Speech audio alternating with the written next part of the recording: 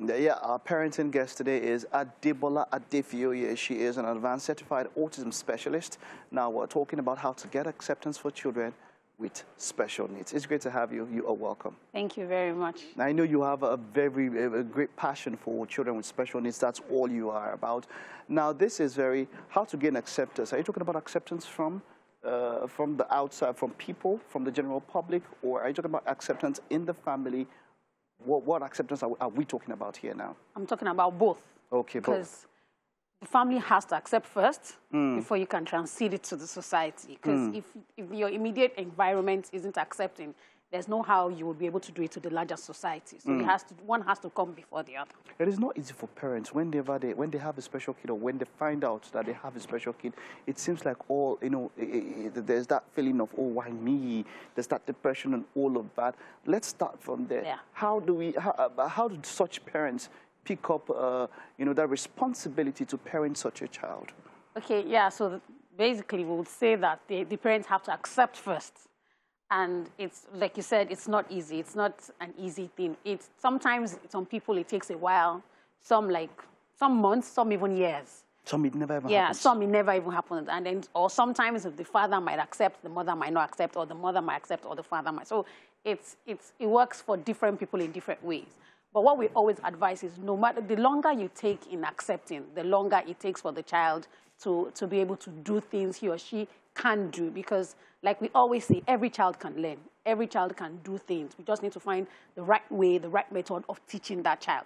So what we always do also is we try to emphasize the child's strengths. Because no matter the kind of challenge the child has, there's a strength in that child. So we try to highlight the strengths of the child. When the parents begin to see the strengths, okay, all hope is not lost. There are actually good, there are some things that this child can do. So when they begin to see that, they get a bit, should I say encouraged, or they get a bit, what word would I use now? They see that there's light at the end of the tunnel. Maybe, yeah. Now let's talk about cases that you might have come across. What kind of strengths have you ever seen in some of these children with special needs? Wow, we've come to realize that children, they're very creative. They're very artistic. Some of them are gifted in music. Some of them sports and all that. So and then they're very good with their hands. I once had a client where, before I met the parent, the child used to tear paper. Any paper the child sees, he just tears. They couldn't understand why. As far as the parents were concerned, they felt it was messing the house. But upon studying and getting to meet the child, I realized the child was drawing patterns with his hands. So we're like, okay, and then child was young, so we couldn't send him to like a tailoring school, or should I say, or a partnering school at the beginning. So we needed him to go to regular school. So by the time he was 6, his patterns were more defined. So we sent him to a pattern drafting school. Yeah, so right now he does things with the system because he learns how to work with the computer and all that. But then he could actually tear out a pattern, a dress pattern with his hands, with his fingers. So this wows me. I mean, having to see something like that and find out that, oh, there's something that was in this kid's mind that was trying to come together and trying to form together. Oh yeah, there is something. Now it's a bit more challenging when it comes to the general public. Yeah, acceptance from and by the general public. Yeah. How do you advise that this one is tackled?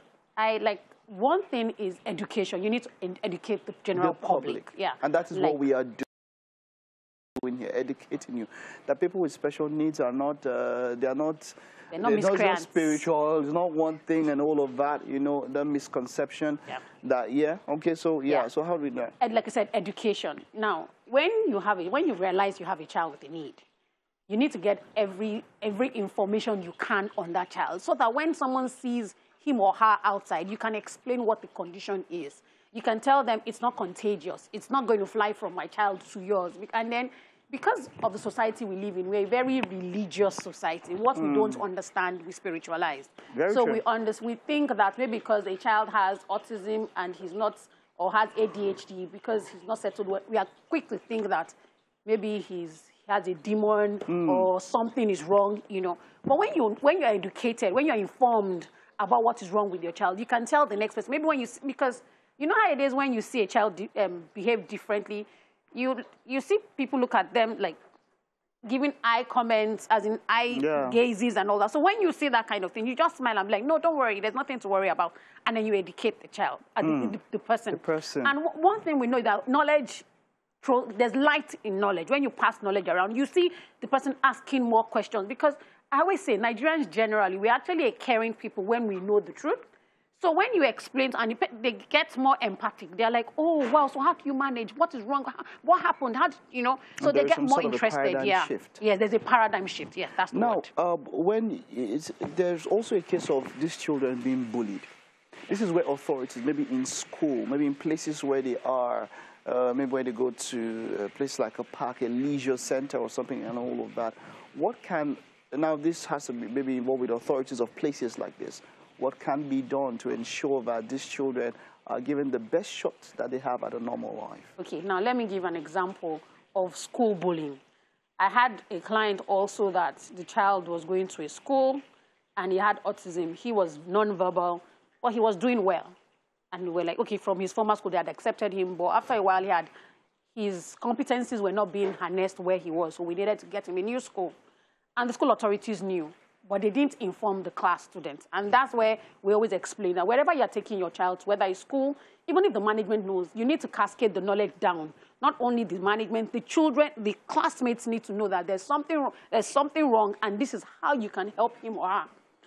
And what happened was that the child was in class, but wasn't talking. You know, when they talked to him, he wasn't responding because he couldn't talk.